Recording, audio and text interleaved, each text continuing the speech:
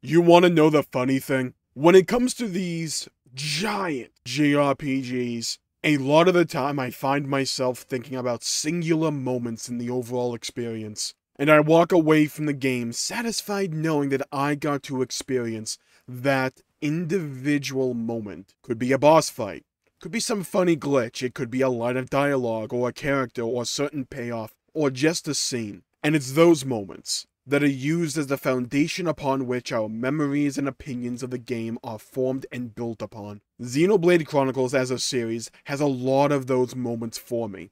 Those individual experiences that have shaped and created the opinions of the series that I have today. From navigating the world of Mira with a freaking mech for the first time, or gazing out at Gormott all those years ago with Xenoblade 2, or watching Fiora die for the very first time, or realizing I could unlock Full Metal Jaguar, a class I really wanted in Xenoblade 3, after gaining an ability that let me climb some vines for a bit, that I had mentally marked down when I first saw them. It's moments like that, which tell a story, which serve as a vortex of internal subconscious thought, which paint the rest of the overall experience. Your thoughts and memories of an event or a series of events today may not be the same as when you first experienced them. They have been recontextualized, and for better or for worse, you have inserted new information to that core memory, which has altered your experience with it. And for me, I tend to find the moments I cherish the most in a game to be those moments, which aid in recontextualizing my previous experience with the game. They have this way of just placing all the pieces of the puzzle down in the correct orientation and placement all at once, where I can take a step back and realize that I had been staring at a work of art and only saw each brushstroke before. Those moments, those treasured few moments, are a rare commodity for me, and they are largely reserved for my favorite of favorite games. As a general rule of thumb, if a game is in my top 10 games of all time, then at some point in that game, there was one of those key moments in it. And one of the reasons that Xenoblade Chronicles stands as my favorite series of all time in retrospect is because each entry has one or multiple of those truly special moments in it. But there's one singular event that happened in one singular Xenoblade game that shined so brightly that made everything I had done in the game worth it, despite the flaws and critiques I had for the game up to that point. A moment so dang near perfectly written, paced, thought out, animated, and performed that it recontextualized everything about the story to make it more engaging, emotional, endearing, and provocative for me, where I would think about that one moment for eternity. And before we get to that one singular point in the game, let's talk about my top 4 moments in Xenoblade games. I mentioned this before, but getting the skill in Xenoblade X is a truly special moment where everything you know about navigating the world and just fundamentally interacting with it, whether it be boss fights, customization, climbing mountains, scaling walls, it's the only moment like that I will talk about in this video that is strictly gameplay. And that's because it made the game feel like a whole new experience for me. I looked at the entire world through fresh eyes, wanting to explore every little crevice all over again. And the next one I've talked about extensively on this channel after all, Chapter 5 of Xenoblade Chronicles 3, but as a quick summation, that chapter plays with your expectations and emotions in such a unique way,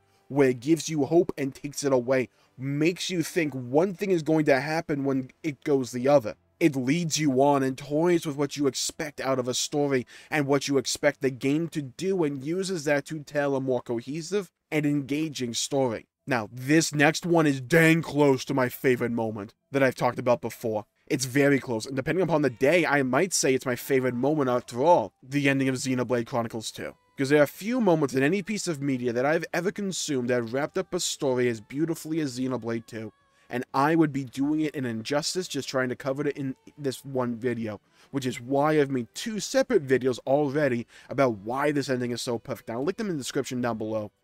But it wraps up the story, the characters, and the theme and messaging perfectly. It truly does. You could give me a year, hell a decade, hell the rest of my life, and I couldn't write a better ending than Xenoblade 2 did. I couldn't do it. But my favorite moment overall, that's a different story. And I like it for different reasons. Similar reasons, but different ones nonetheless. Can you guess what it is? Well, I'll give you a hint. It also comes from Xenoblade 2. But that's not entirely accurate, now is it? Because it comes from Xenoblade Chronicles 2's prequel. Torna, the Golden Country. Let's talk about the ending. And I'm not talking about the entire ending. It's great, don't get me wrong, but my favorite moment in all of Xenoblade Chronicles is the chunk that happens at the very end when a moment of eternity starts playing. That is a chunk of game that has been seared into my mind. I ordinarily don't like prequels. I find that I lose interest because the stakes are low, because I know how everything must end up.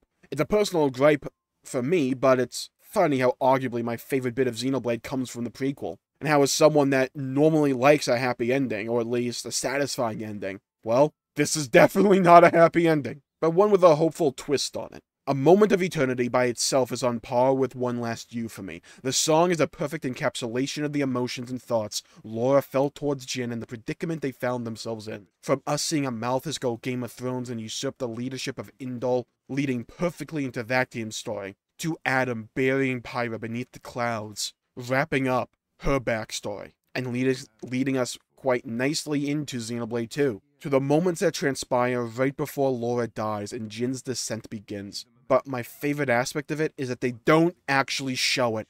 God, it's so much more powerful for not showing us Laura dying again, because it forces you, the player, to remember it yourself from the base game. And it does a drone shot over the Indoline forces and just fades to black for the rest of the credits. It is so much more powerful because it forces you to remember the imagery, to remember the exact events, drudge them up, almost like a Rex on a salvaging operation. Remember those moments. Remember when Laura dies, and when Jin becomes a flesh eater. And then, from the credits upon a black screen, Jin's final monologue begins. And if I had to pick my favorite line of dialogue from any game ever, this speech by Jin would probably take the #1 slot. It tells us of Jin's motivation.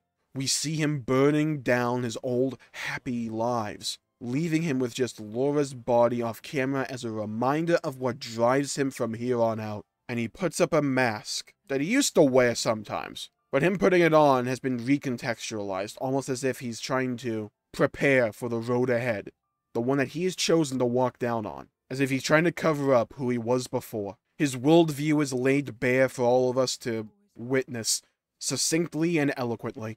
He doesn't wish for eternity, just a moment to see her smile again. He views the future as a road that he must walk down, a singular path laid before him to find what he ultimately desires more than anything. One last moment with Laura. And what this moment does is make Xenoblade 2 a better game. A game I already loved by its own, but what Torna the Golden Country, and more specifically this moment, managed to serve, to do even, is to serve as the perfect way to cap off Xenoblade 2 as a whole. I always play the games in order of Xenoblade 2 and then Torna. I never do the reverse, because this, to me, is the intended way. This is the way where the emotions of each scene resonate the strongest, for me. It gave Jin the backstory that I wanted from him, to where he was elevated to one of my favorite characters. He is nuanced yet intriguing, with a simple yet understandable motivation guiding his every action. The pain of loss and separation can be a great one, and for Jin, he was never able to move on from the very end of Torna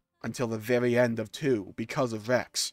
And what this ending does so well is show the things it needs to, and lets your memory of the events of 2 and what must happen to fill in the blanks. It forces your brain to remember, and because it does that and makes your memory part of the story, to me, it just amplifies the emotional resonance of each scene. That is why it is such a perfect prequel. It uses the endpoints and development that you had from the base game to make this backstory more rich and fulfilling, and that is why I will always say to play 2 before you play Torna, because those scenes in 2, with Laura dying, knowing where Jin ends up, and knowing where Mithra and Pyra end up, is important for the scenes in Torna, and especially for this moment to land perfectly. But now going in the opposite direction, this moment makes all of Jin's story into far more engaging and recontextualizes all of those scenes.